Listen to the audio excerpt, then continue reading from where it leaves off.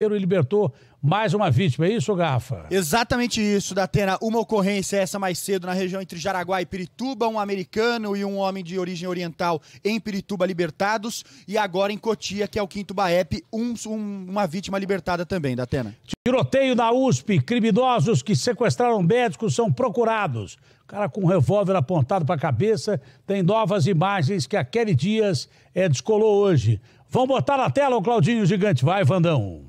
Imagens exclusivas do Brasil-Urgente mostram um Honda Civic prata parando na rua do sequestro às 10h26 da manhã. O médico que está ao volante deixa o carro na sombra, sob uma árvore. 1 minuto depois, ele abre a porta e sai. Chega a subir a rua, parece estar procurando alguém. Demora a voltar para o carro e quando retorna, deixa a porta entreaberta. Às 10h33, os criminosos chegam no Uno preto e, armados, obrigam a vítima a passar para o banco traseiro do Civic. O crime aconteceu no bairro do Rio Pequeno, zona oeste de São Paulo, a cerca de 3 quilômetros de onde a vítima acabou libertada no campus da USP. Datena, o sequestro aconteceu nesta rua. O médico ficou com o carro parado sob esta árvore que o Dario Costenaro mostra pra gente por cerca de 8 minutos antes de ser pego. Um trabalhador viu o momento em que os criminosos tiraram a vítima de dentro do veículo e tentou impedir, gritando, mas nada pôde fazer. Os bandidos entraram nos 2 carros e seguiram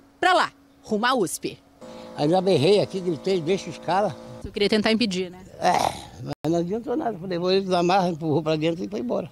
Moradores contam que a ação foi silenciosa e rápida. Não chegaram a ouvir nada e só souberam depois. Não ouvi nada, estava dentro de casa, trancada. E só fiquei sabendo porque a gente tem um grupo de socorro aqui na rua de celular. Não, eu não ouvi nada, não vi nada. Achei chocante que isso aconteceu aqui sem ninguém ter visto de manhã. A polícia ainda busca pelo Uno preto usado pelos bandidos. O Honda Civic da vítima foi encontrado dentro da USP, próximo ao hospital universitário. Policiais militares que trabalham no campus interceptaram o veículo no momento em que os bandidos tentavam trocar de carro. Eles passariam a vítima do Civic para o Yaris vermelho, que já estava estacionado no interior da universidade. A PM, o médico contou que caiu numa emboscada. Disse que estava no Rio Pequeno para fazer a entrega de uns livros antigos que estava vendendo. Segundo a polícia, a quadrilha seguiria com ele para a comunidade que fica ao lado de um dos portões da universidade. Dentro do carro